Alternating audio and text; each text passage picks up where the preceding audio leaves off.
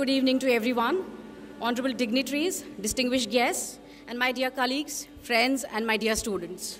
On this occasion of 7th Chief Justice MC Chagla Memorial Lecture, I, Dr. Priya Viresh Prabhu, Faculty of Chembur Karnataka College of Law, your host for this evening, take immense pleasure in extending a warm welcome to you all on behalf of the Department of Law, University of Mumbai, in collaboration with Chief Justice MC Chagla Memorial Trust. This evening is indeed momentous, as it has brought together all the legal stalwarts and luminaries to honor and commemorate late Chief Justice Mr. MC Chagla, who was a great jurist, visionary, and a legal legend, whose thoughts and wisdom serve as a beacon of light even to this day. No number of adjectives can describe his lordship and his valuable contribution to the legal fraternity which he has left behind as his legacy. On this celebrated occasion, we are very much honored and privileged to have Honorable Mr. Justice Nariman Rohinton, former Judge of the Supreme Court of India, as the chief guest. We are also proud to have Honorable Mr. Justice Riyaz Chagla, Judge of the Bombay High Court, Mr. Pradeep Kamtekar, Finance and Accounts Officer, University of Mumbai, Honorable Mr. Justice B.N. Sri Krishna, former Judge of the Supreme Court of India, and Honorable Mrs. Sujata Manohar, former Judge of the Supreme Court of India with us. So now, ladies and gentlemen, let us commence this program with the auspicious lighting of the lamp. I most humbly request all the honorable dignitaries to please kindly come forward to light the lamp.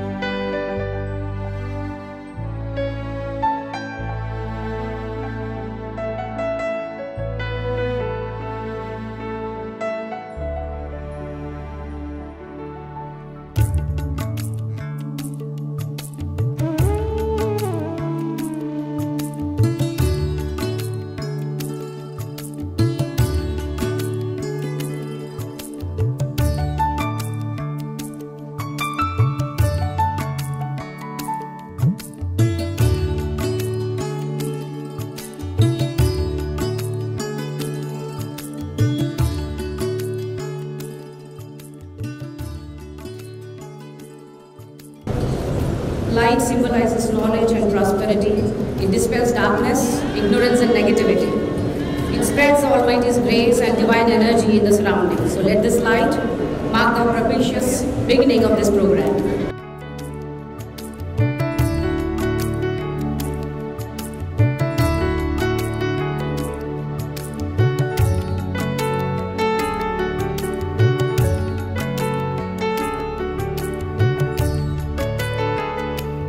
Thank you very much, dignitaries.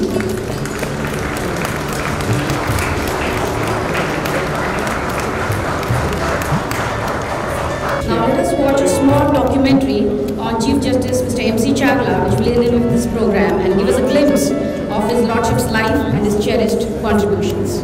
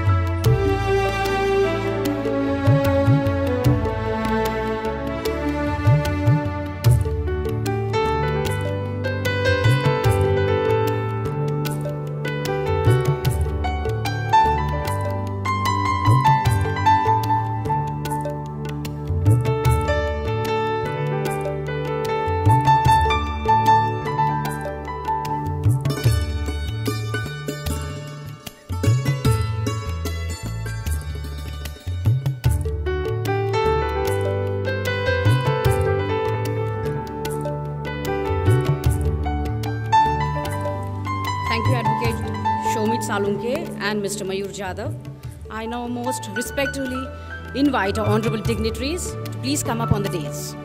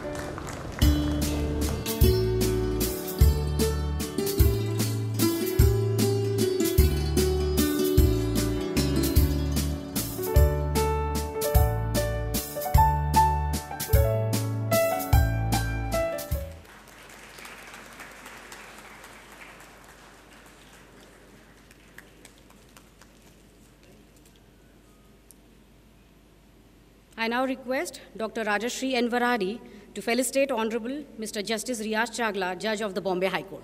Please, ma'am.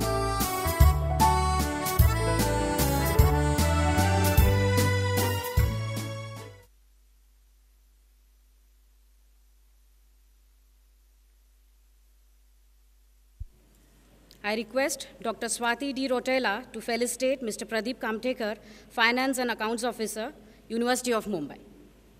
Please, ma'am.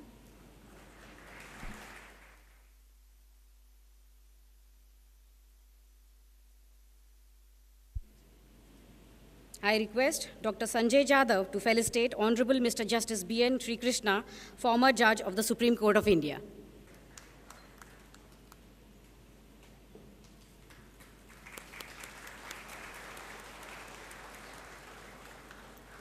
I request Professor Jyoti Minocha to felicitate Honorable Mrs. Justice Sujata Manohar, former Judge of the Supreme Court of India.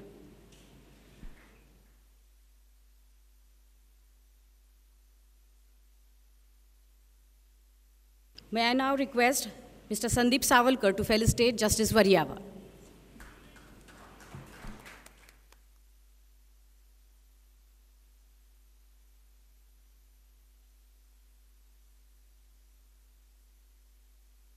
Now, may I please call upon Dr. Swati Rotela, Head, Department of Law, to welcome the gathering.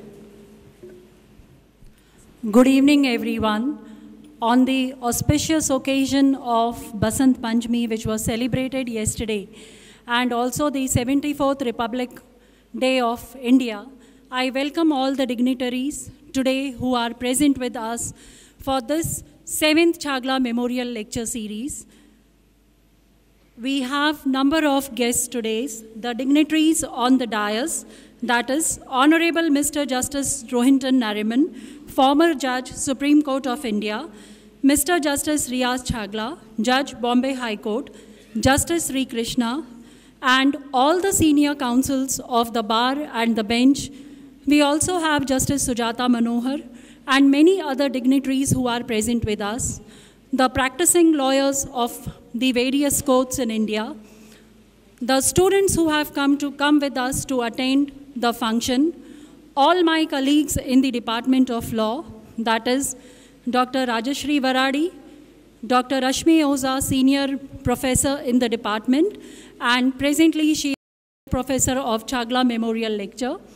We also have our colleagues, that is Professor Sanjay Jadhav, Professor Dipali Patil, Professor Alka Patil, all the teachers from the Karnataka Chamber College who are there with us to celebrate this occasion, to understand the two democracies, which are the largest in the world, that is the US democracy and the Indian democracy. Sir is a good reader, a good historian, and also one of the finest judges who has written n number of judgments which are recorded in the history of Supreme Court. So we are welcoming you, sir, on behalf of the Department of Law, University of Mumbai. We have today our finance officer, Mr. Kamtekar, and all the other dignitaries, that is the deans, the heads of various departments of law. And today we all are waiting to listen to sir about his observation regarding to the two constitutions, that is the US Constitution and the Indian Constitution, and whereby we will be honored to listen into the famous principle which has been held in Madbury versus Madison, that is the process of judicial review. So with this small note, I welcome you all from the Department of Law wholeheartedly, and nevertheless we are awaiting over here for the commencement of the program. Thank you all.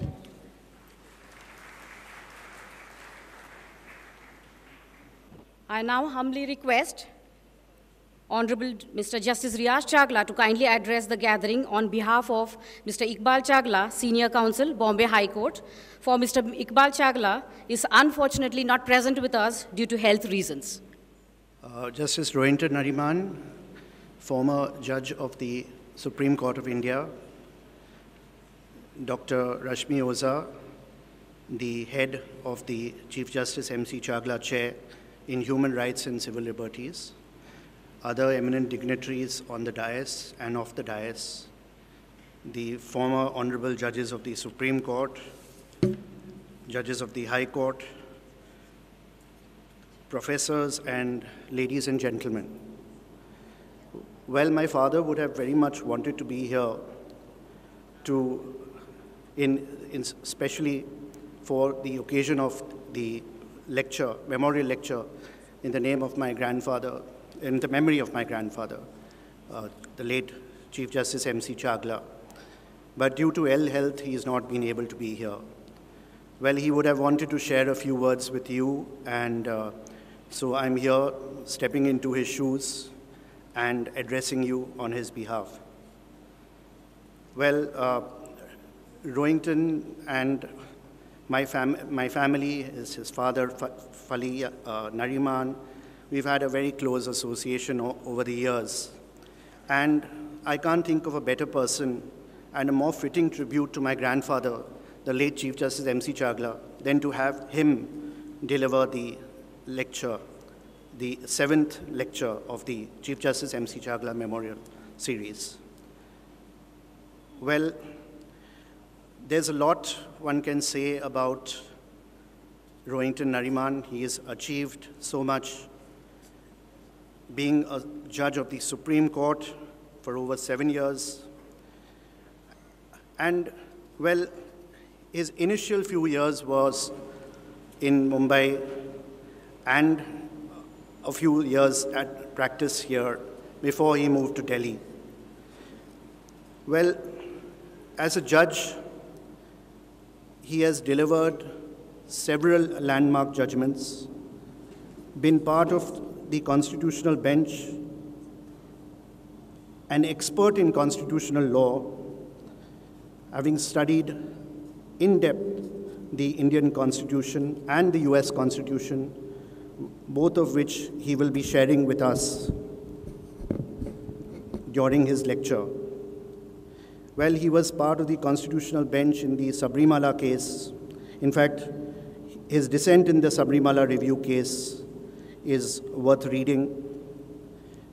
Then there are other cases such as the privacy case, the case which one refers to as the abolition of the unlawful sex, homosexuality case, one can say, the triple talaq case, and several other landmark judgments. As a judge, he was passionate about protecting free speech and controlling state regulation of free speech. He has also struck down Section 66A of the Information Technology Act. He's also been a voracious reader and has an enormous library of books in his different houses all over the country, an avid listener to music, and there are so many different hobbies which he has, which one cannot really, one can only state a few. Well, his knowledge of Indian and world history is phenomenal, and he loves traveling the mountains and the hill stations. And he shared many holidays with his very close friend, Mr. Fredun Divitri, Senior Counsel of the Bombay High Court, who also happens to be here. Well, because of such interest, he has in fact, he has imbibed so much in life, and he is going to share some of this with us, which we are indeed fortunate for him to be here.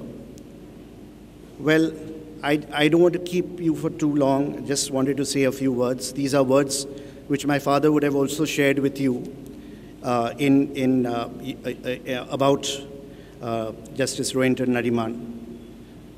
Well, I would like to end here by just saying that it is indeed a privilege to have him here and to address you. Thank you.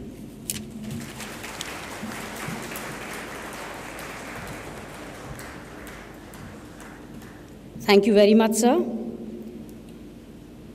Now, may I please call upon Dr. Rashmi M. Oza, Chair Professor, Justice Chagla Chair, to address the audience. Please, ma'am. Revered Justice Rohinton Nariman, sir. Revered Justice Riaz Chagla, sir. Shri Iqbal Chagla, though in absentia because he's not well and therefore he's been unable to attend today. Dr. Kamtekar, sir, the Finance and Accounts Officer of the University of Mumbai, my colleagues from the Department of Law, and my colleagues from the Chembur Karnataka College of Law, esteemed trustees of Chief Justice M.C. Chagla Trust, esteemed members of the Maharashtra State Human Rights Commission, Honorable Justice B.N. Sri Krishna, sir, Honorable Justice Sujata Manohar, ma'am, Honorable Justice Varyava, sir, all the esteemed dignitaries present here and whose name I may not be able to just speak it out. The hall is full. Honorable judges, councils, the honorable members of the State Human Rights Commission, principals, faculties, and dear students, a very good evening to one and all, and wishing each one of you a very happy and blessed New Year 2023.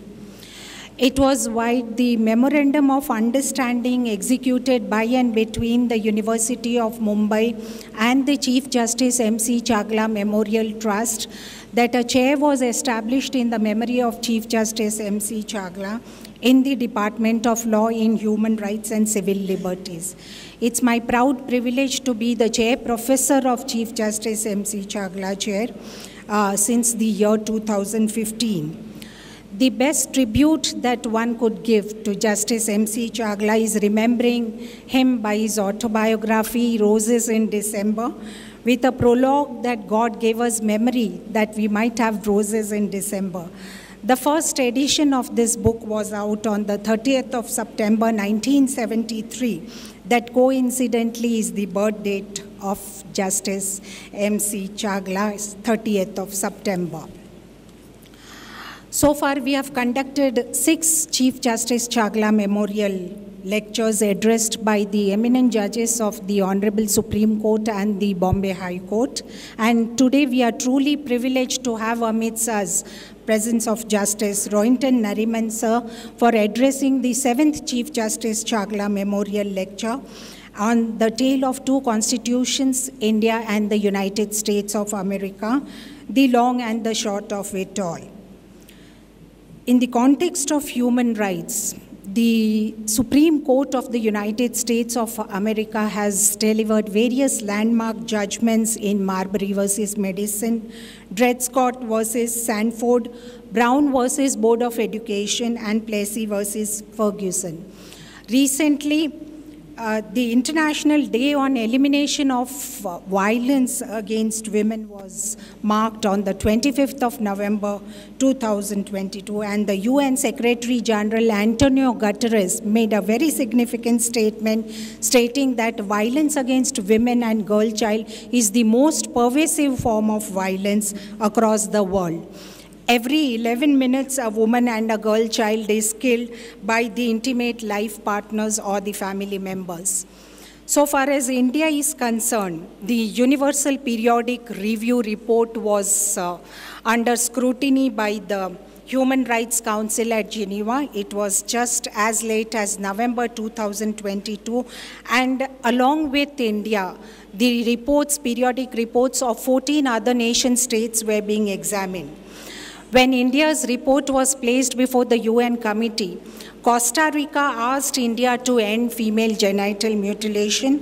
About 29 countries called India to ratify the Convention Against Torture and other cruel or inhuman degrading treatment or punishment, which India hasn't done it, though it has signed the convention way back in 1997. In the year 2010 and 2070, there was a move by the Union government which laid the Prevention of Torture Bill before the Parliament, but unfortunately it failed to meet the standards of the United Nations.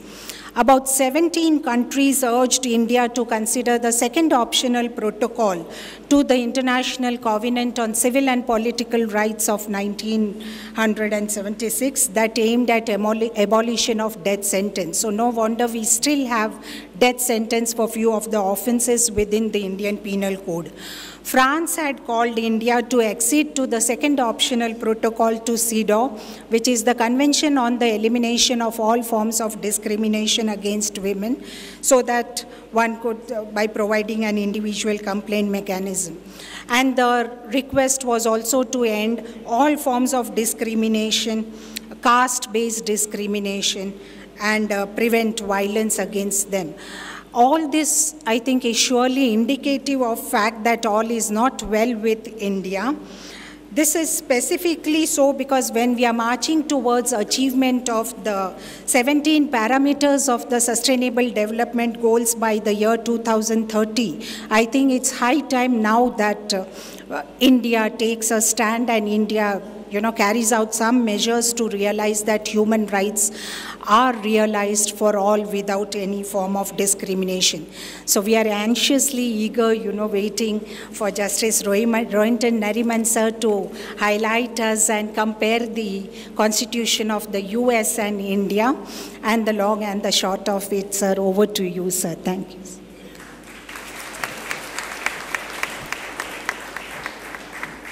Thank you so much, ma'am. Well, now is the time for which we all are waiting. So before I call upon our chief guest, Honorable Mr. Justice Nariman Rohinton, to address the gathering, I would like to take the privilege of introducing His Lordship, to you all. Mr. Justice Rohinton Nariman was born on 13th August 1956. He finished his schooling from Mumbai and his commerce and law graduation from Delhi. He completed his LLM from Harvard Law School. His lordship enrolled as a lawyer in 1979. He was designated as senior counsel, Supreme Court of India, in 1993 at the young age of 37. The Supreme Court rules were amended by the then Chief Justice of India, M.N. Venkatachalaya, and the full bench of the Supreme Court to designate him as senior counsel against the minimum age of 45 years. He has over 500 reported Supreme Court judgments to his credit as an advocate. His lordship served as the Solicitor General of India from 2011 to 13. In 2014, his lordship was elevated as a judge of the Supreme Court of India.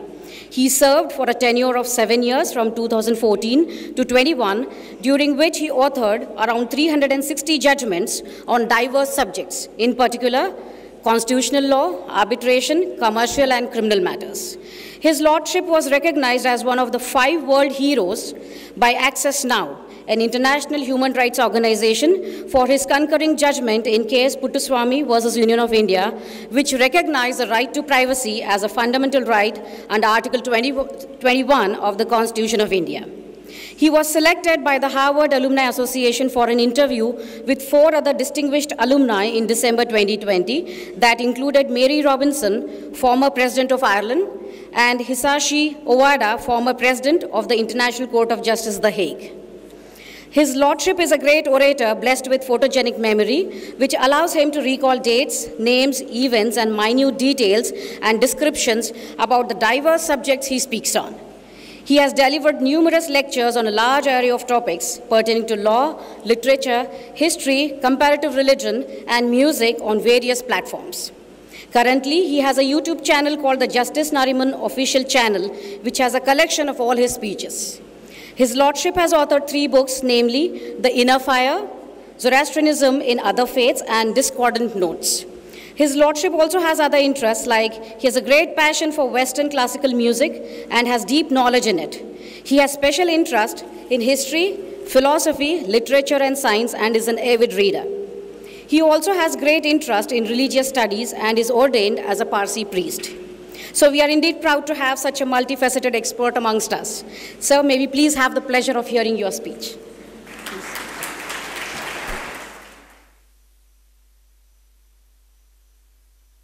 Justice Sujata Manohar, Justice Sri Krishna, Justice Variava, Justice Riaz Chagla, dignitaries on and off the dais, fellow students, ladies and gentlemen. 1789 was an extremely important year in the history of the world. It gave birth to the French Revolution. It also gave birth to the Constitution of the United States. The Constitution of the United States was as the result of a huge armed struggle between the British and the American colonies, 13 of them. And it took 6 years of bloody warfare between 1775 and 1781 for the Americans to finally shrug off the British yoke. This was cemented by the famous Treaty of Paris in 1783. And then it took a few years for the Constitution to actually be born. It was born out of first a draft which was called the Articles of Confederation. And ultimately, when it was debated in Philadelphia in 1787, a Virginia draft by James Madison really replaced it. And ultimately, the baby was born within exactly 9 months because you had to have a ratification by at least 9 out of the 13 states. Now, this took place exactly within 9 months, so that it got ratified by 1788. And finally, when Congress adopted the Constitution on 7 January 1789, it came into being. The Constitution is a remarkable document. It's remarkably small. It has only 6 articles and several other sub-articles. In fact, the 7th article is only the fact that the Constitution has to be ratified to come into force. There was no Bill of Rights in the original Constitution. So one can see that it was a broad charter which was to govern 13 new states which had banded together to form a United States of America. Our Constitution also came after one of the bloodiest struggles in the world, World War II, which happened between 53 nations. Our soldiers fought for the British Empire and lost their lives in that struggle. Fortuitously, after that struggle, the English government changed and finally heeded the calls for independence. Ultimately, post-independence, our Constitution was forged from a huge shopping list of constitutions from all over the world. As a matter of fact, it took almost 3 years, and articles were debated and redebated. And finally, the most prolix constitution in the world came into being. You therefore had 395 articles. Remember, the US Constitution had only 7. And the 7 were very clear. You had in Article 1 the legislature, that is Congress, the 2 houses. In Article 2 you had the executive, the President of the United States and the Vice President. In Article 3 you dealt with the judiciary. In Article 4 you dealt with the states, the 13 of them. In Article 5 you dealt with how the Constitution is to be amended. In Article 6 you stated that the Constitution was the supreme law of the land. And as I told you, Article 7 was ratification. As against that, our 395 articles were spread over 22 parts, as many as 22 parts. The first part dealt with citizenship. Then after citizenship, in fact, the first part really dealt with the Union of India and the states. That is, India shall be a union of at least 2 states. Then you come to citizenship. Who shall be citizens, who shall not? Then you come to the single most important chapter, in my reckoning, the Fundamental Rights chapter, chapter 3. Chapter 4 deals with directive principles of state policy, largely borrowed from a Catholic Irish constitution. What the legislature is supposed to have in mind in order to put through a socialistic form of government. Then Part 5 deals with the union, all 3 branches of them. Part 6 deals with the states, again all 3 branches of them. 7 is now redundant. 8 deals with union territories. 9 is important because 9 deals with panchayats. A large part of India is rural India. So you have Part 9 dealing with rural India and local self-government general, municipalities. Then you have Part 10, which deals basically with tribal areas. Part 11, which deals with legislative and administrative relations between the union and the various states in our country. Part 12 deals with property, contracts, etc. Part 13 is called the Our Commerce Clause, which deals with trade, commerce, and intercourse between the union and the states. Part 14 is services under the states. Part 15 again is a very important innovation in this country because it sets up an election commission to oversee the election process all over the country. Part 16 then deals with certain other miscellaneous things. 17 deals with what we call the official language. 18 deals with emergency provisions. That is what is to happen if there is some armed insurrection or some invasion. And what are the powers that the executive gets pursuant to such an emergency proclamation. 19 deals with certain miscellaneous matters such as articles which define articles that are used in the Constitution. 20 is very important and significant. It contains only 1 article, but that article has been debated over n number of times, 368, which deals with amendment of our Constitution. Then you have 21, which are temporary transitional provisions, and 22, the coming into force of our Constitution itself. So as against these 7 articles, you have these 22 parts and 395 articles. Hammered over, as I told you, about 3 years. The preambles of both constitutions also markedly differ. The preamble of the United States Constitution, which tells us what the actual objective of framing that Constitution was, is stated that, actually states that we, the people of the United States, now, we, the people of the United States in 1789, did not include women, white or black, did not include the native population, the Red Indian, and certainly did not include all the blacks who were at that time largely slaves. So you had we the people consisting of something like much less than 50% of the population. Anyway, these people then, in order to form a more perfect union, this is very important, bear it in mind, to form a more perfect union and basically to establish justice, not as understood in our constitution, but justice as meted out by a court of law. Then to provide for the common defense, which was a very important thing, because each state has its own militia. To provide for the general welfare of the people. And, most important, to secure to the people the blessings of liberty, not only for themselves, but for their posterity. Because don't forget, it is they and their forefathers who actually threw off the British yoke. So it is important to remember that the foremost objectives of the US Constitution were really two. One, to proclaim that we are now independent of the British yoke. We are no longer governed by the British. And the second, to say that 13 nation states have given up part of their sovereignty to ultimately form a United States of India, of America. The Indian Constitution's preamble is very different. It also begins with we the people. Here, of course, we the people was also some very small percentage of the people because the Constituent Assembly didn't represent the people as a whole. But then we went on to say that we the people were basically going to form a sovereign democratic republic. Sovereign, why? Because we, like the Americans, threw off the British yoke. Democratic, because it is the ballot that is now going to give us governments in future.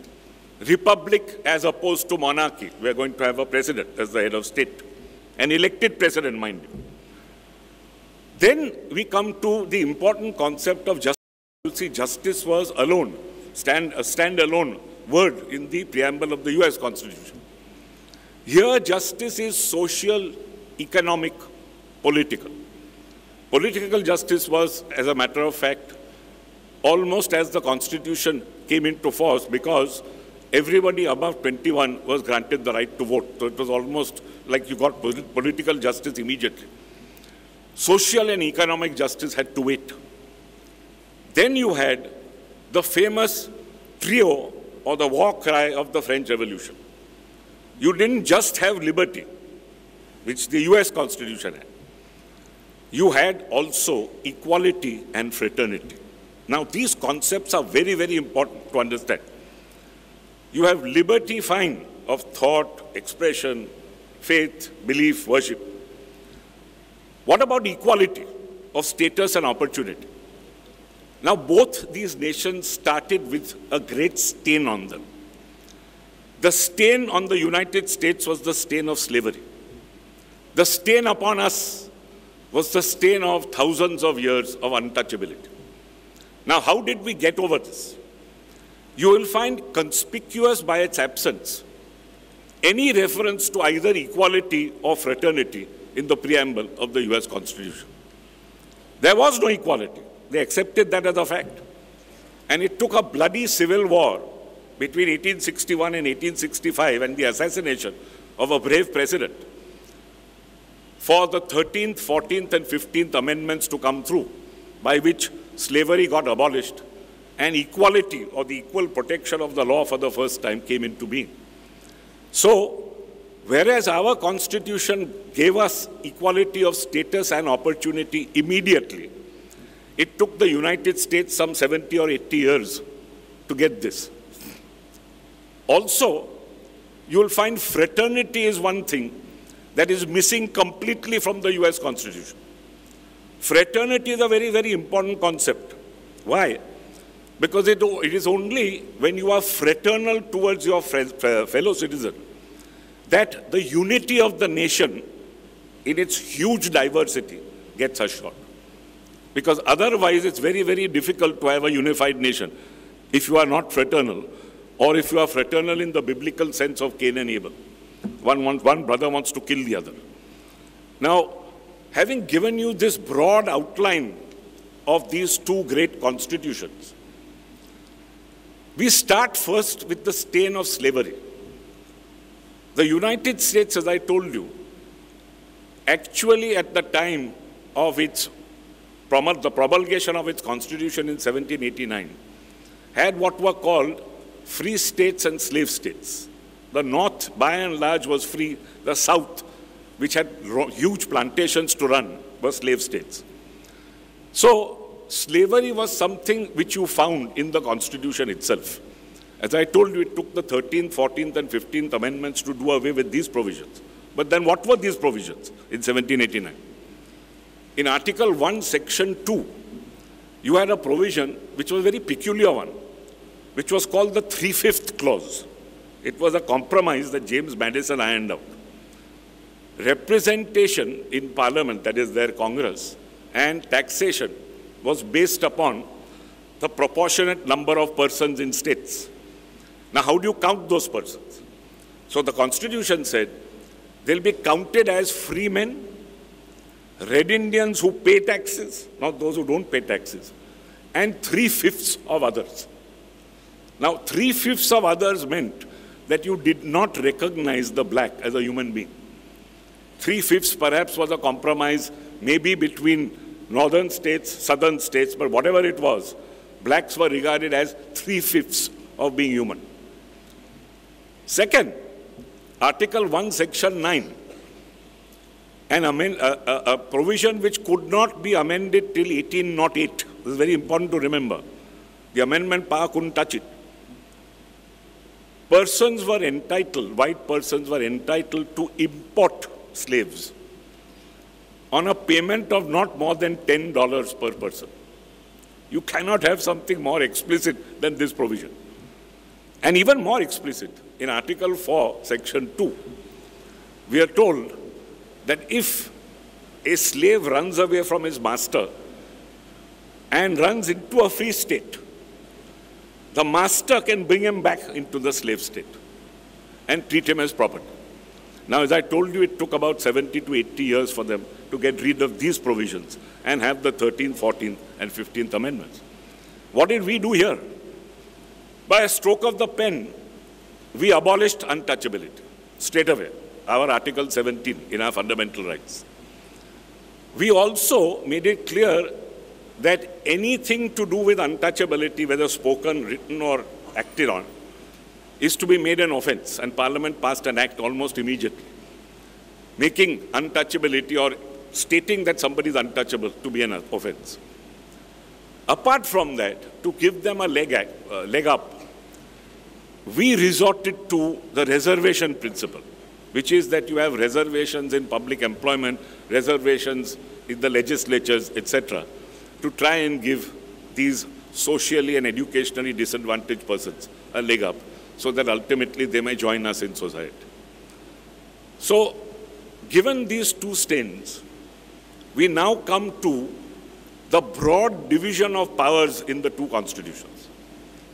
In the US Constitution, you had a complete division between the legislature, the executive, and the judiciary. This was because the founding fathers there took to heart a book called The Spirit of Law by a French gentleman called Montesquieu.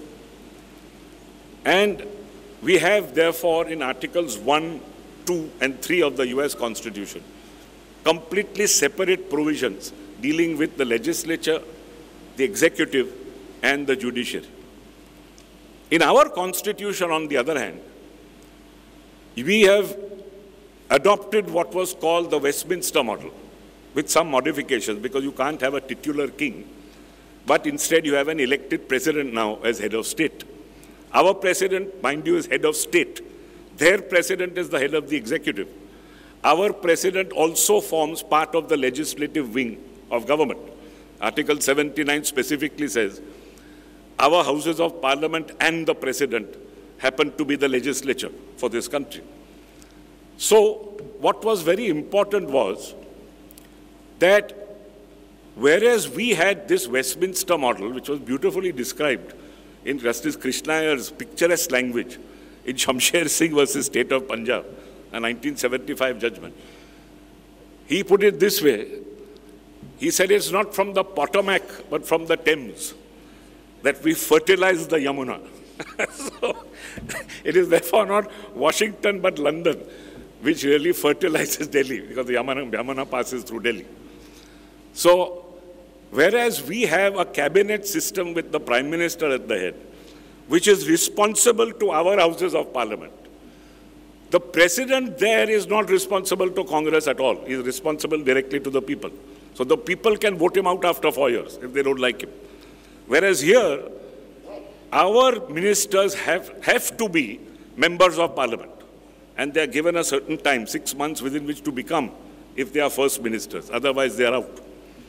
So we have what Walter Bajot called this buckle, the cabinet, which fastens itself onto the legislative wing, so to speak, from the executive.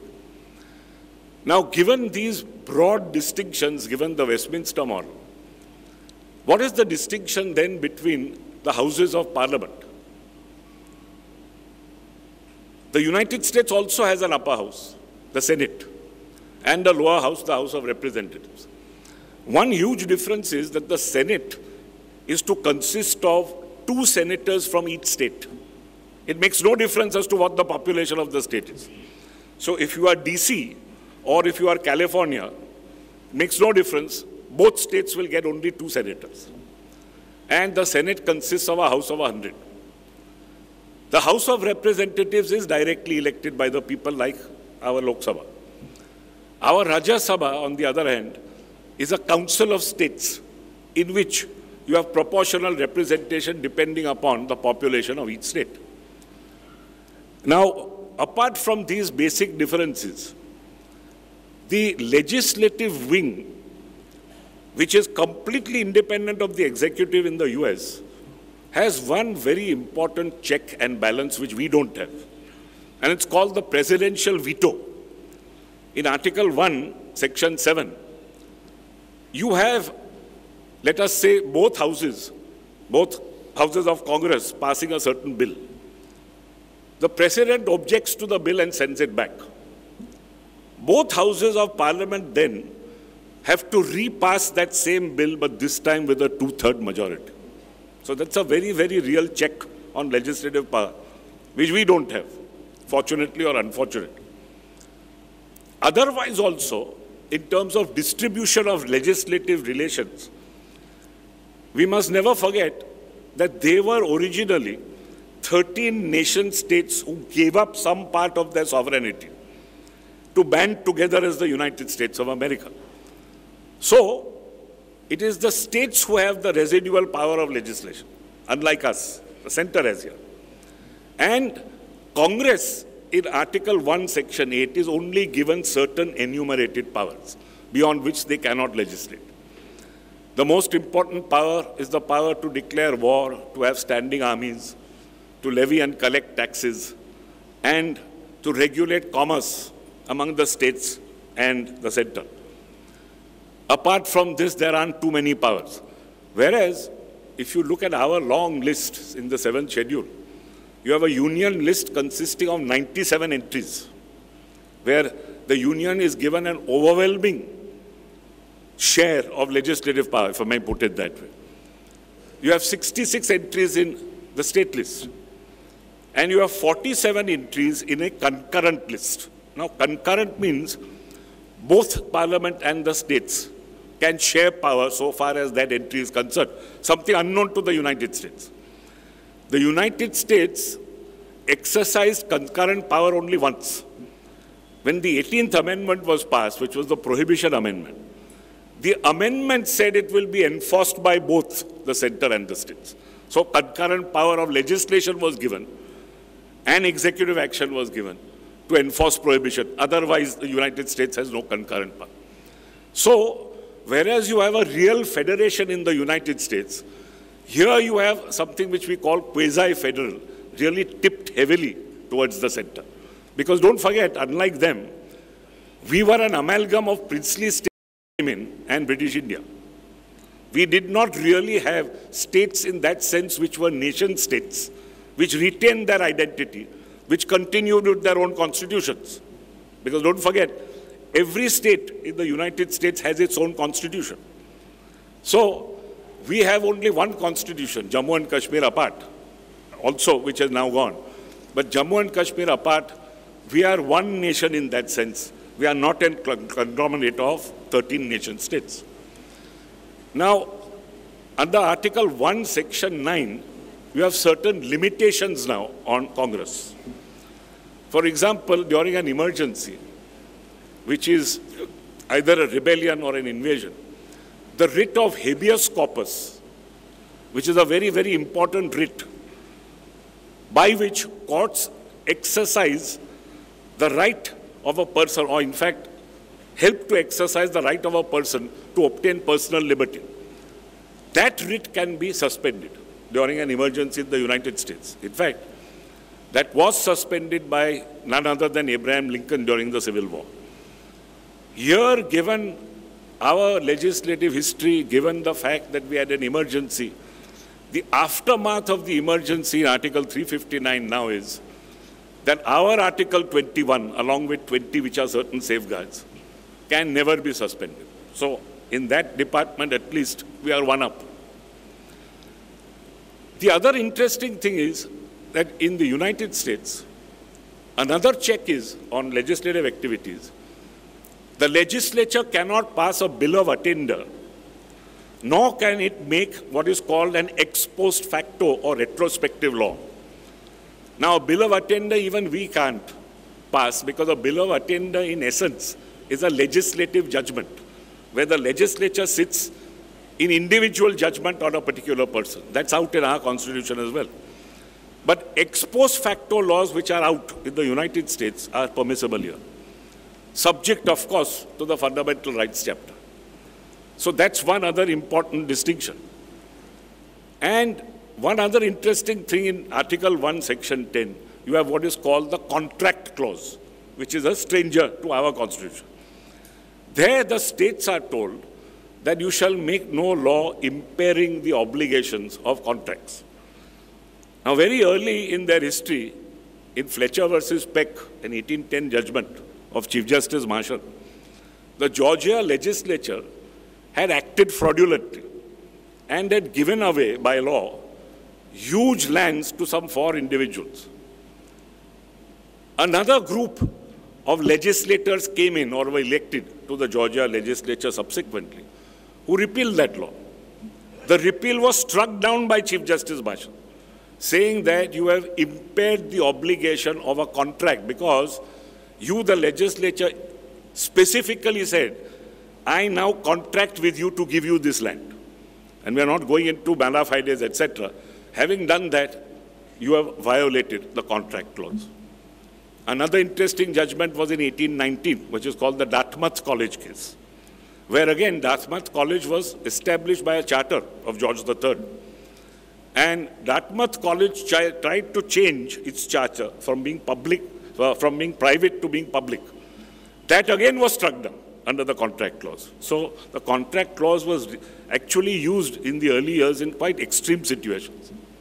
But that doesn't obtain so far as we are concerned. We now come to the interesting Article 2, or the executive. Now, as I told you in the beginning, the head of the executive there is the president. Our president is an elected head of state, very different from theirs. Both are commanders-in-chief of the armed forces.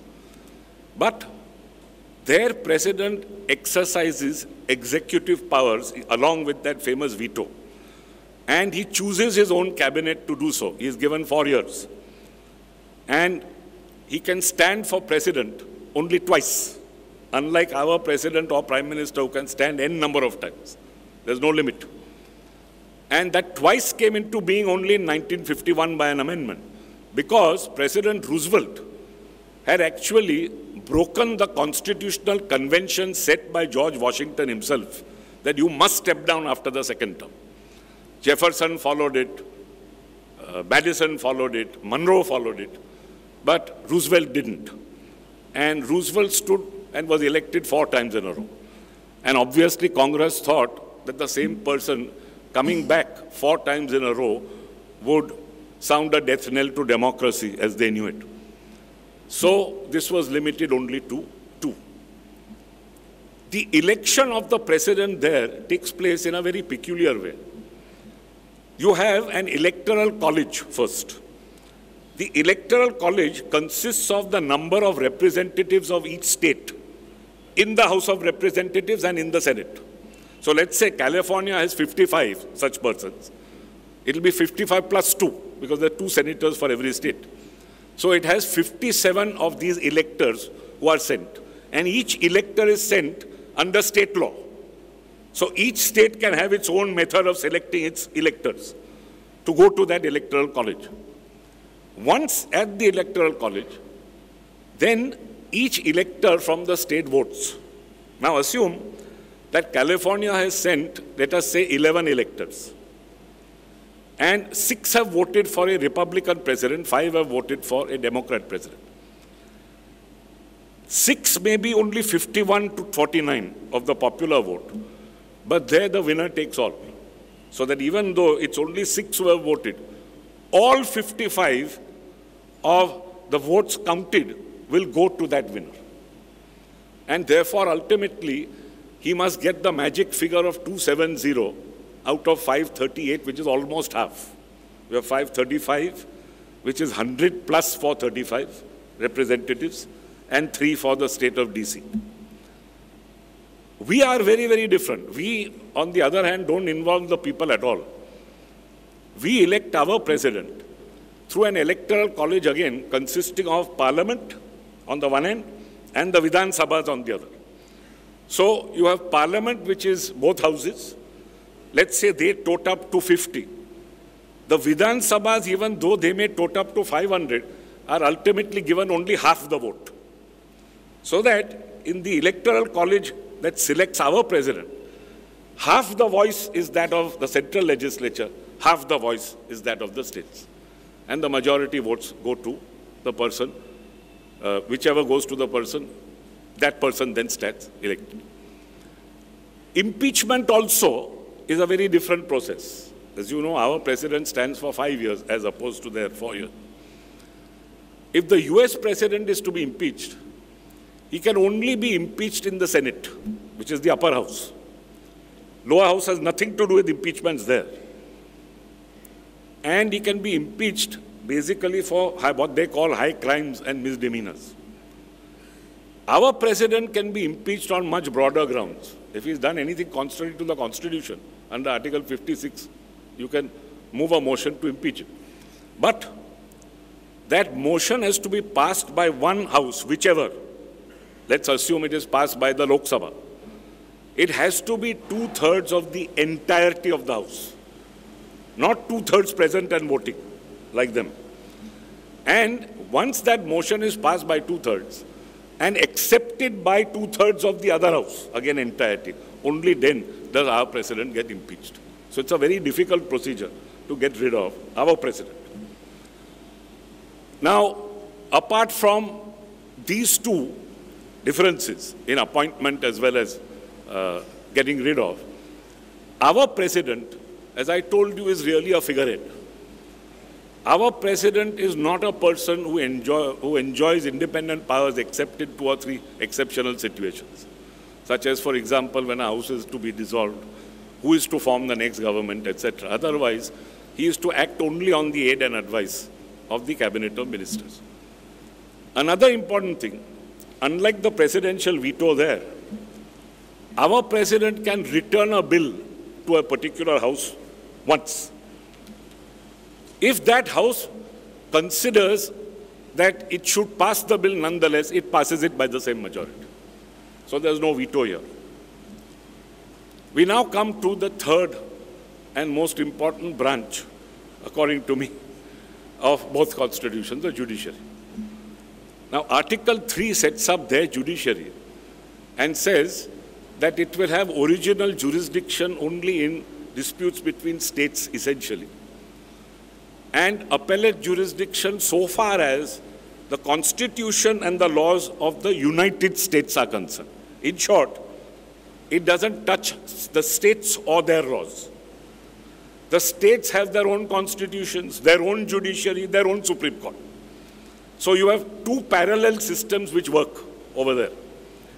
And here you have a three-tier system, that is the federal system. You have a district court structure, you have a court of appeal structure, and then the US Supreme Court. And by and large, what goes up is really matters of constitutional importance. Also some matters of legal importance, but by and large, constitutional importance. As opposed to this structure, we have a unitary structure. We have high courts for each of the states, and we have appeals from those high courts. Not only do we have appeals from those high courts, we have Article 136, which I don't think has any parallel in the world, which has been exercised by all of us, that is by Justice Manohar, Justice Variava, Justice Sri Krishna, and myself, like the Chancellor's foot.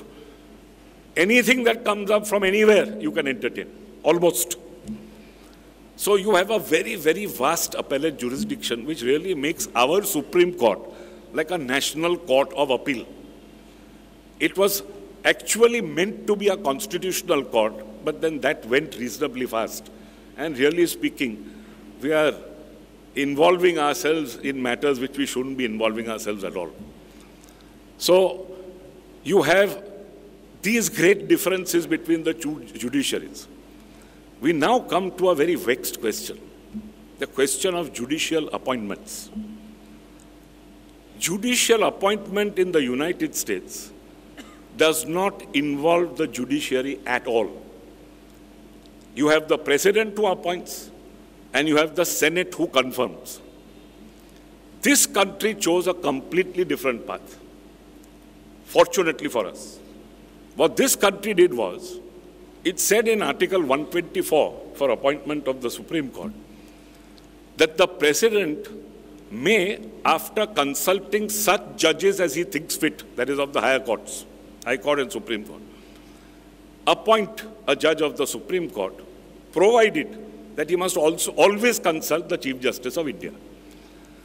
Now, that provision worked till 1990. That is after the first judge's case of 7 judges, in the following manner.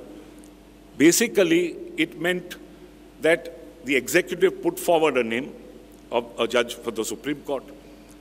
The Chief Justice was consulted, and once he is consulted, whether he says yes or no, ultimately the name can go forward.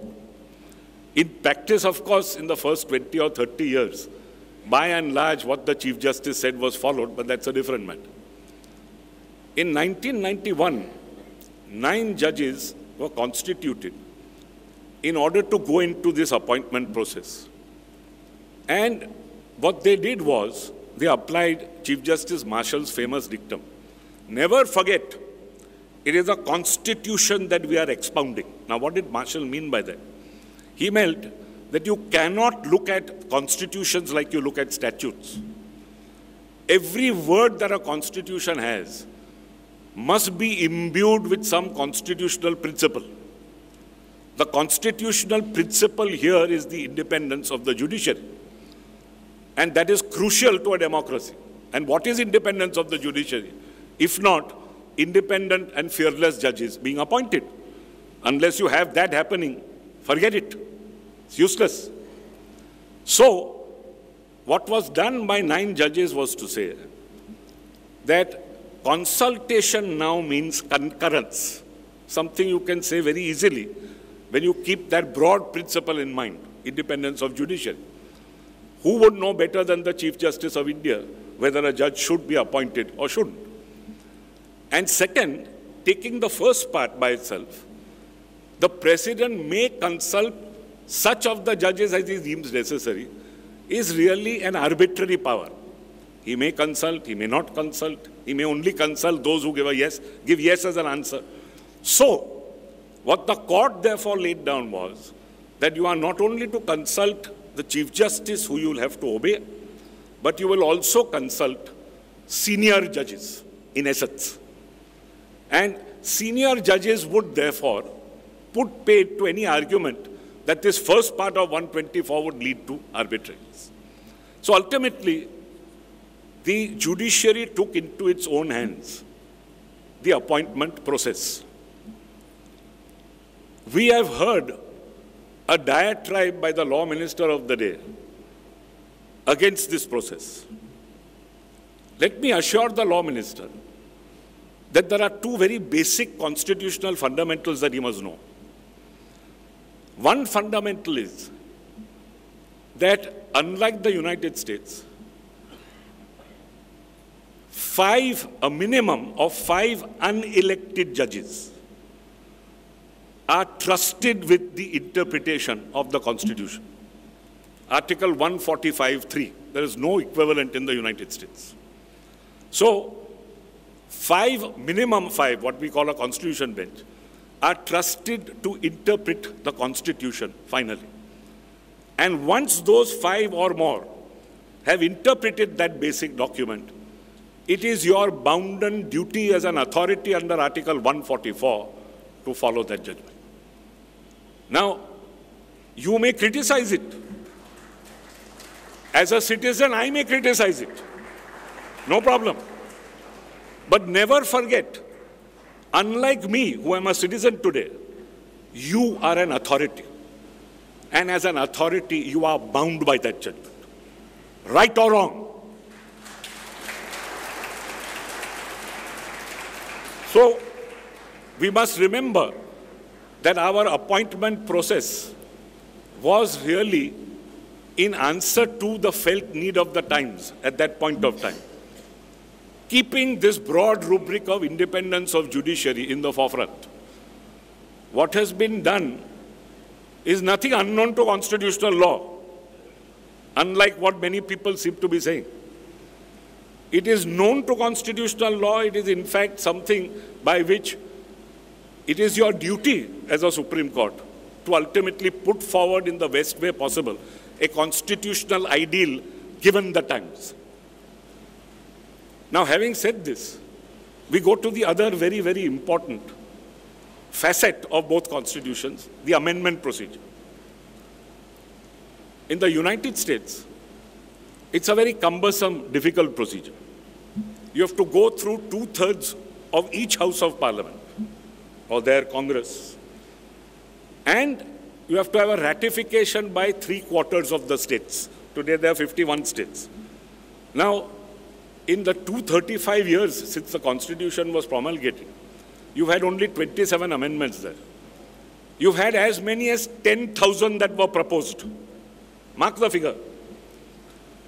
In our country, in the 74th year of our republic, we have crossed the century mark.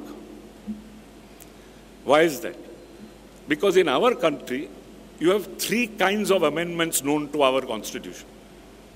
In the US, there are only 2. One is 2/3 of both houses and 3/4, or you hold what is called a constitutional convention to do the same thing. In our country, you can actually change a state territory-wise without amending the Constitution.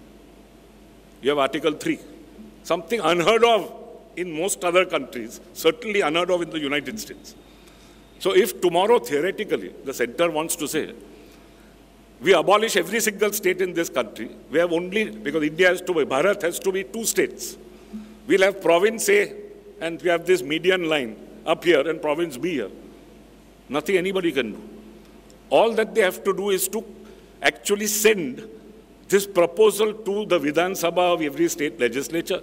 Let's assume every state legislature says we don't agree, they can bulldoze this. That is a very, very big difference between our constitution and theirs.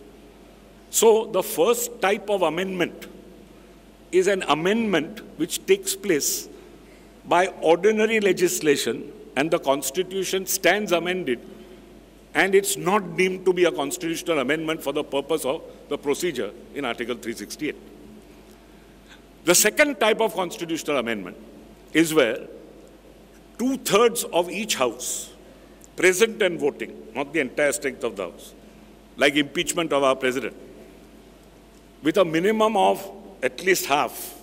So theoretically, you can have half the house sit and 2/3 of that half pass an amendment.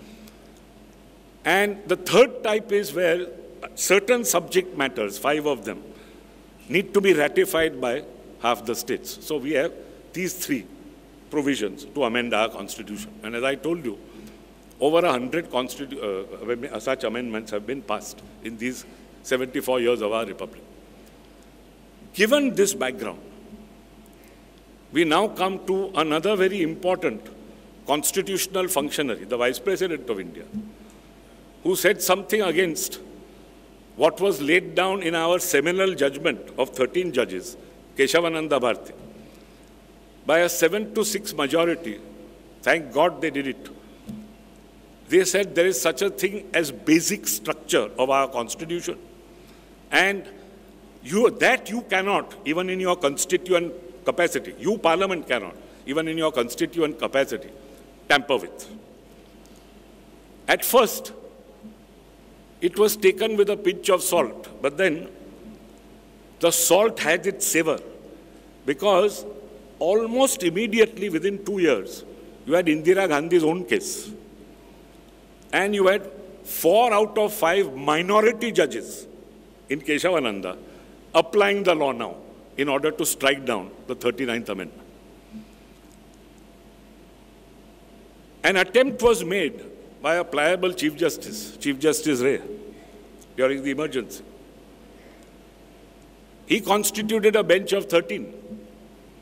The great Nani Palkhiwala went there and convinced 8 of the judges that this bench was wrongly constituted, because the bench was constituted only to undo Keshavananda Bharti or the basic structure principle. So attempt 1 failed. Attempt 2 then became the 42nd Amendment, which added 2 articles, sub-articles to Article 368. The purport of those sub-articles was that you, the courts, cannot touch a constitutional amendment on any ground. This was challenged in the first Minerva Mills case, and fortunately for us, struck down by both majority and minority judges. Chief Justice Chandrachud speaking for the majority and Justice Bhagwati otherwise speaking for the minority on Article 31C. So attempt 2 also failed. From 1980 till date, this extremely important weapon in the hands of the judiciary has been used n number of times as one of the extremely important checks and balances in our constitution, to check an executive when it acts beyond the constitution. And the last time it was used was probably to strike down the 99th Amendment, which was the National Judicial Appointments Commission. So let us remember, when we speak of the basic structure doctrine, that it is a doctrine that has been used by minority judges first. It is a doctrine that was sought to be undone twice, and that was sought to be done over 40 years ago. Since then, nobody has said a word about it, except very recently. So let us be clear that this is something that has come to stay, and speaking for myself, thank God it has come to stay. Now, moving on from amendment, we come to the great Bill of Rights of the United States Constitution. As I told you, the United States Constitution did not start off with the Bill of Rights. There was a big fight between Madison on the one hand and Hamilton on the other. The one saying, we don't need anything because it's already there, and the other saying, no, we need something explicit. Anyway, ultimately Madison had his way. And you had, as a result, the first 10 amendments. Now, the first amendment of the US Constitution has 3 things within it. One is, and mind you, these are in absolute terms, unlike our Constitution. Congress shall make no law which abridges the freedom of speech, abridges assembly, and which makes dents into religious freedom. We have each of these in our Constitution, but unlike the United States, we have a balancing act to be performed. Ultimately, even in the United States, except for Justices Black and Douglas, so far as speech is concerned, a balancing act is performed. So, when we have an infraction, let us say, of free speech, first you have to see that that infraction is reasonable. That is, it is absolutely necessary to infract free speech. Second, it is tied to 8 specific subject matters, otherwise freedom of speech must reign. And those 8 matters are sovereignty, integrity of India, security of state, public order, friendly relations with foreign states, decency, morality, obscenity, for example, then contempt of court, incitement to an offense, etc. So unless it is tied to one of these and it is reasonable, that is reasonably necessary, in India, freedom of speech cannot be curtailed. So far as religion is concerned, we have a facilis of articles, but the most important is 25, which subjects religious rights to public order, morality, health, and of course to other persons' rights. That is subject to other persons' fundamental rights. So far as assembly is concerned, again we have the same reasonable restriction in the interest of public order, etc. Fortunately for us, we have no Second Amendment. Now the Second Amendment there has led to a lot of problems because historically it is a known fact that each state had a militia. And when each state had a militia, it was important that you keep certain rights of the state's militias intact, which is why you gave them this right to keep and bear arms. That was the understanding of the US Supreme Court until Justice Scalia came along and said, no, you can buy guns off the counter like a sweet. So that therefore in America, you have all these horrible wanton shootings that have been going on. God knows how many people get murdered each year in the name of this great amendment. But fortunately, we don't have it. You then have the famous Fifth. Now, the Fifth, again, is a facilis of rights. We have all of them. We have them contained in 20, 21, 31. So you have the right not to incriminate yourself in a criminal trial.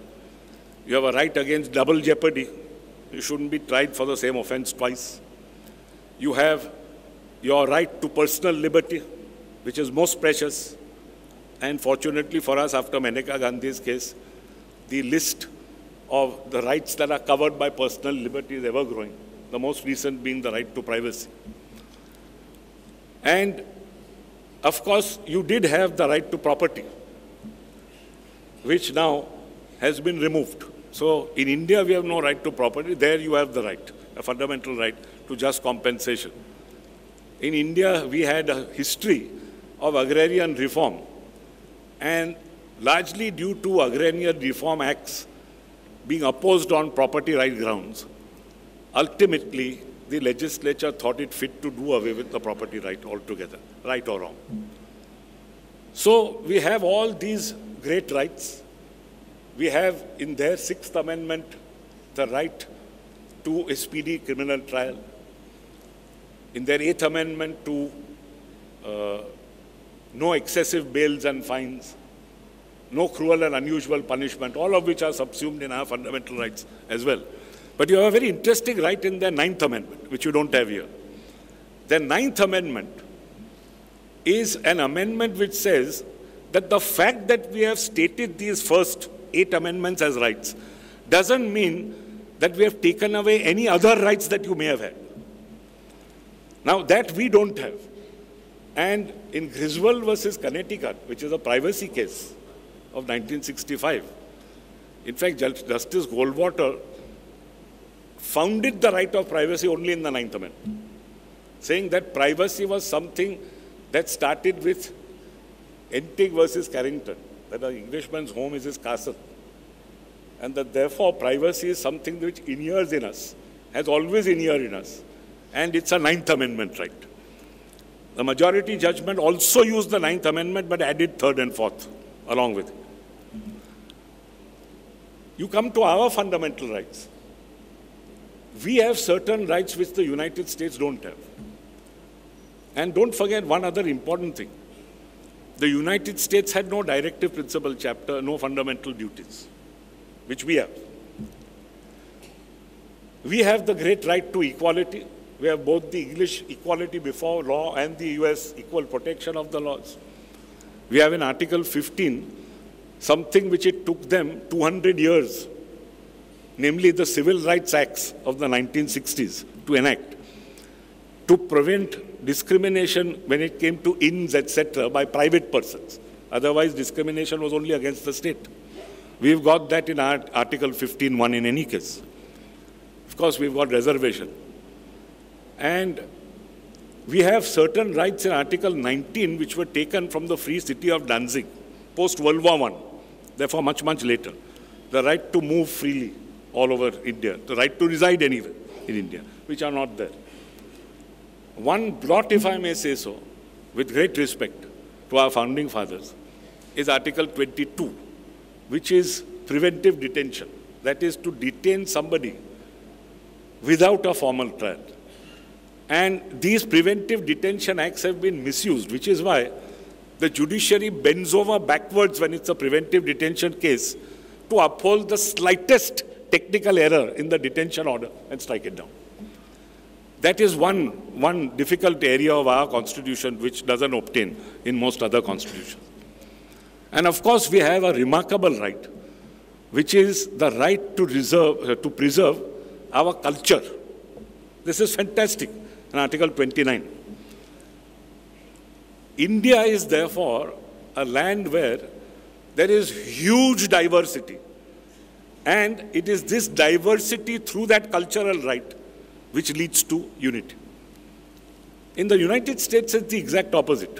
What happens is that you are either born in the United States, let's say to immigrant parents who've come from India. From the time of your birth, you are cut off from your mother country and you become American, so to speak.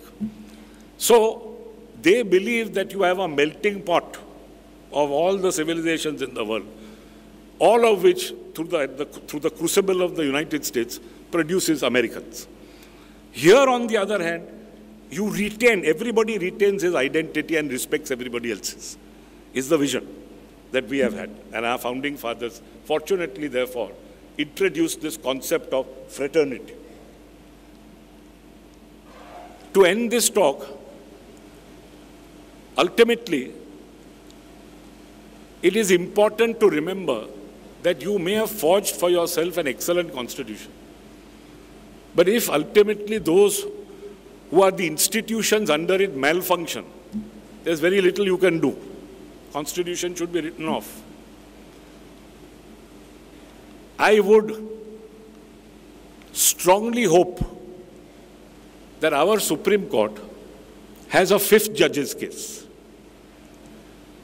Namely, that they would constitute another bench of at least 5 judges, in which this MOP which is bandied about, Memorandum of Procedure, finally whatever their loose ends are there, tie them up and finish it.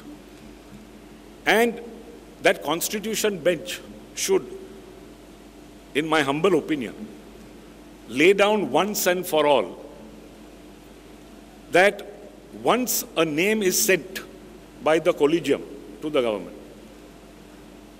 if the government has nothing to say within a period of, let's say, 30 days, then it will be taken that it has nothing to say. This sitting on names is a very deadly thing against democracy in this country, because what you're really doing is you're waiting out a particular collegium to hope that another collegium changes its mind. And that happens all the time, because you, the government, are continuous. You carry on for 5 years, at least. The collegiums that come have a huge attrition rate. So this is one very important thing that a judgment of our court should lay down. Second, it should also lay down that once there is a reiteration, after this, let us assume that within 30 days, Government says no, for good reason. And reasons are sent back to government, saying no, please appoint. Whether at the end of 30 days or the end of the reiteration, appointment also should take place within a fixed time period, whatever that time period. Ultimately, as I told you earlier, it is how a constitution is worked. And if you don't have independent and fearless judges, say goodbye. There's nothing left. As a matter of fact, according to me, if finally this last bastion falls, or were to fall, we would enter the abyss of a new dark age in which Lakshman's common man would ask himself only one question: if the salt has lost its savor, wherewith shall it be salted? Thank you all very much.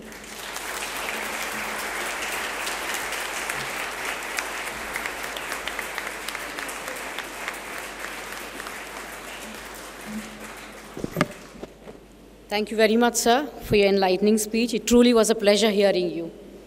May I now please request Dr. Rajashri Envaradi, Professor and former Head, Department of Law, to present the vote of thanks. Honorable Mr. Justice Rohinton Nariman, former Judge, Supreme Court of India. Honorable Mr. Justice Riyaz Chagla, Judge of the Bombay High Court. Dr. Rashmi Oza, Chair Professor of Justice Chagla. Dr. Swati Rautela, Head of the Department. Mr. Kamtekar, Finance Officer of the University of Mumbai, and dignitaries present in this hall. It is my privilege to present vote of thanks on behalf of the organizers. We are grateful to Honorable Mr. Justice Rohinton Nariman, former Judge, Supreme Court of India, for accepting our invitation and delivering 7th Chief Justice MC Chagla Memorial Lecture on the topic of A Tale of Two Constitutions, India and the United States, the long and short of it all.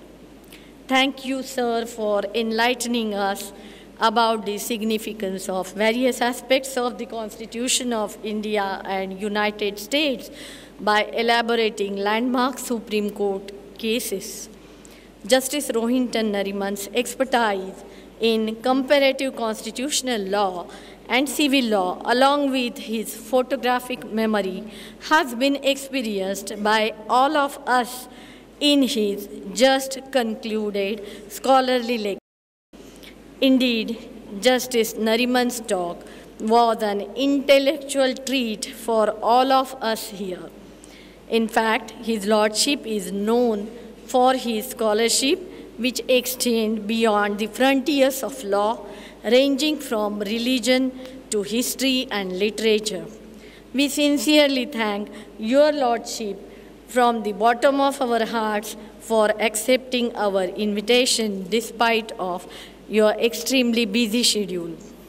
I request all distinguished participants of the program to give standing ovation to Honorable Mr. Justice Rohinton Nariman, sir.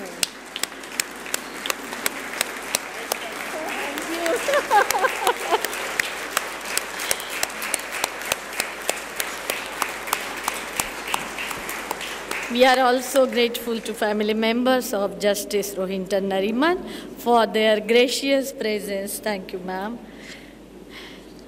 Honorable Mr. Justice Riyaz Chagla, Judge of the Bombay High Court, carries on his shoulders the rich legacy of his illustrious grandfather and his equally illustrious father. Friends, Justice Riyaz Chagla is not only known for his excellent collection of facts and appreciation of law, but also for his pleasant disposition and for giving a patient hearing to the lawyers, which makes him a super hit, especially with the junior lawyers.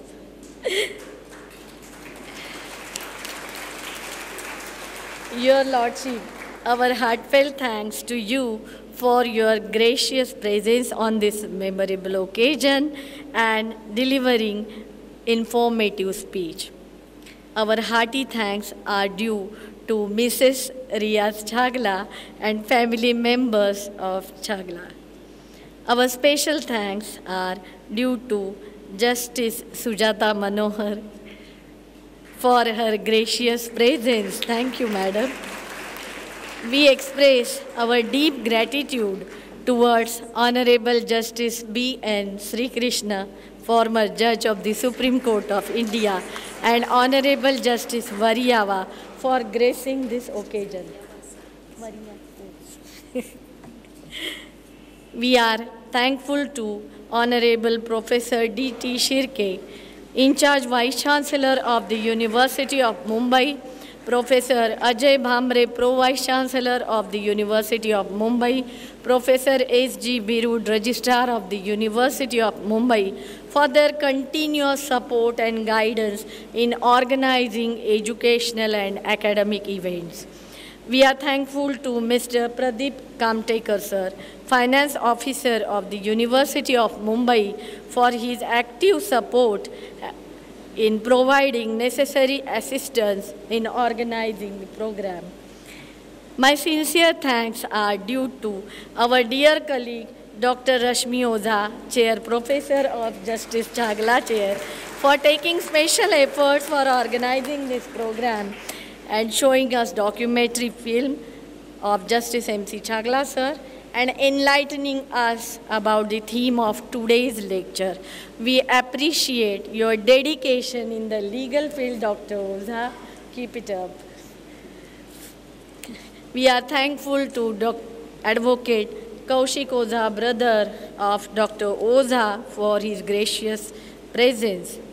We are grateful to Dr. Swati Rautela, Professor and my beloved head of the Law Department, for taking initiative and extending all necessary cooperation in organizing this program and welcoming our guests. Our special thanks are due to Honorable Shriyut M.A. Saeed, Member of the State Human Rights Commission, and Mr. Bhagwantrao More, sir, Member of the State Human Rights Commission, for their gracious presence. Our thanks are also due to Senior Advocate Anil Harish, sir, for gracing this occasion.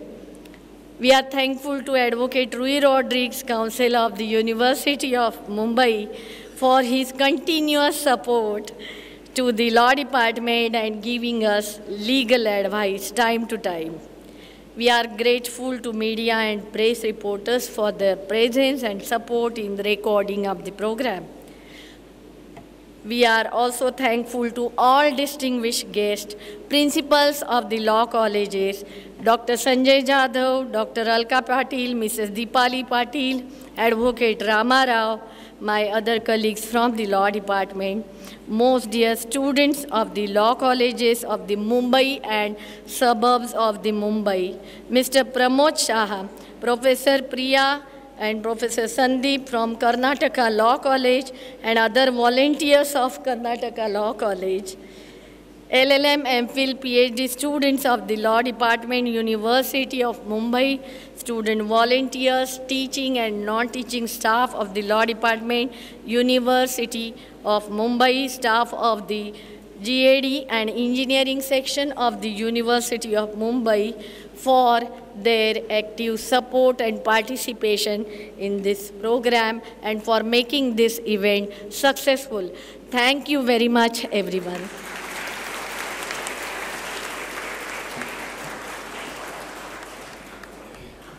Thank you very much, ma'am.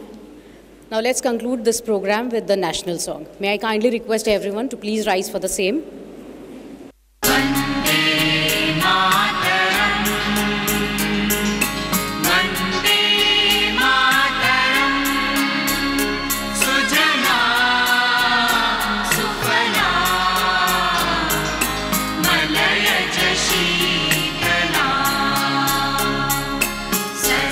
Shama